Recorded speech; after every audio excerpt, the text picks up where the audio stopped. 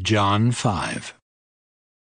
After this there was a feast of the Jews, and Jesus went up to Jerusalem. Now there is at Jerusalem by the sheep market a pool, which is called in the Hebrew tongue Bethesda, having 5 porches.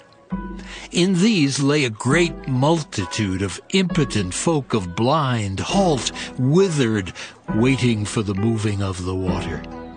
For an angel went down at a certain season into the pool and troubled the water. Whosoever then first, after the troubling of the water, stepped in, was made whole of whatsoever disease he had. And a certain man was there, which had an infirmity 38 years. When Jesus saw him lie, and knew that he had been now a long time in that case, he saith unto him, Wilt thou be made whole? The impotent man answered him, Sir, I have no man, when the water is troubled, to put me into the pool. But while I am coming, another steppeth down before me. Jesus saith unto him, Rise, take up thy bed, and walk. And immediately the man was made whole, and took up his bed and walked.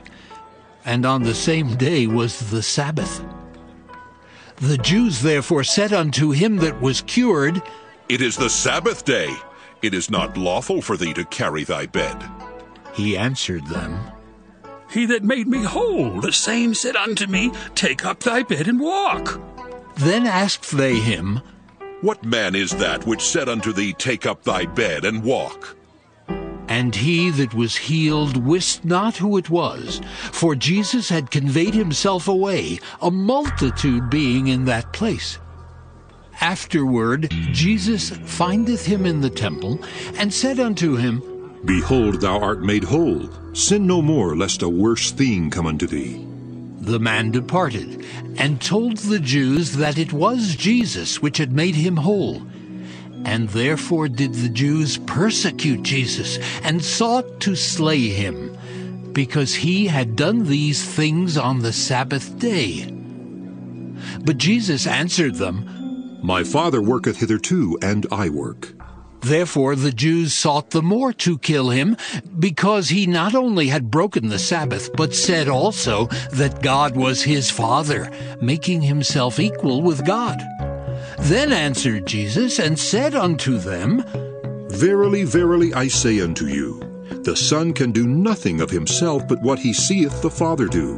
For what things soever he doeth, these also doeth the Son likewise. For the Father loveth the Son, and showeth him all things that himself doeth. And he will show him greater works than these, that ye may marvel. For as the Father raiseth up the dead, and quickeneth them, even so the Son quickeneth whom he will. For the Father judgeth no man, but hath committed all judgment unto the Son, that all men should honor the Son, even as they honor the Father. He that honoreth not the Son honoreth not the Father which hath sent him. Verily, verily, I say unto you, he that heareth my word, and believeth on him that sent me, hath everlasting life, and shall not come into condemnation, but is passed from death unto life.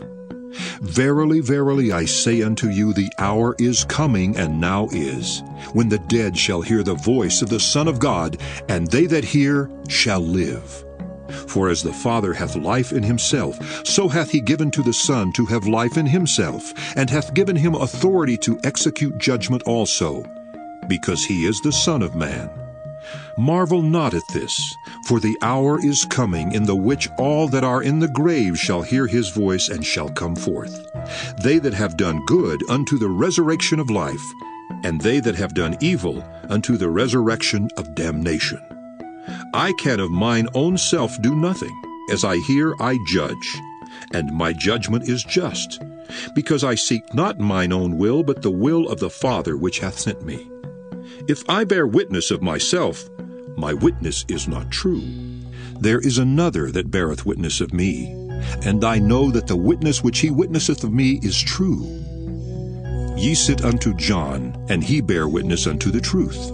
But I receive not testimony from man, but these things I say, that ye might be saved.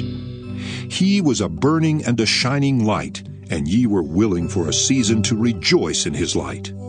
But I have greater witness than that of John, for the works which the Father hath given me to finish, the same works that I do bear witness of me that the Father hath sent me. And the Father himself which hath sent me hath borne witness of me. Ye have neither heard his voice at any time nor seen his shape, and ye have not his word abiding in you.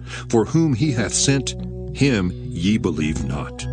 Search the Scriptures, for in them ye think ye have eternal life, and they are they which testify of me. And ye will not come to me that ye may have life. I receive not honor from men. But I know you, that ye have not the love of God in you. I am come in my Father's name, and ye receive me not. If another shall come in his own name, him ye will receive. How can ye believe which receive honor one of another, and seek not the honor that cometh from God only? Do not think that I will accuse you to the Father. There is one that accuseth you, even Moses, in whom ye trust. For had ye believed Moses, ye would have believed me, for he wrote of me. But if ye believe not his writings, how shall ye believe my words?